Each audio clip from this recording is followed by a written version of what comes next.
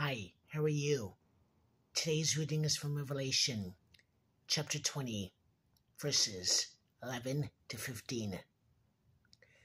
And I saw a great white throne, and him that sat on it, from whose face the earth and the heaven fled away, and there was found no place for them. And I saw the dead, small and great, stand before God, and the books were opened, and another book was opened, which is the book of life. And the dead were judged out of those things which were written in the books according to their works. And the sea gave up the dead which were in it, and death and hell delivered up the dead which were in them. And they were judged every man according to their works. And death and hell were cast into the lake of fire. This is the second death.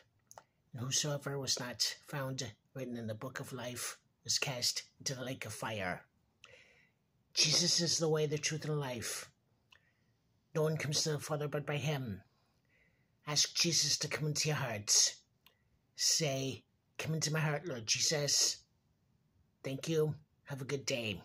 Bye.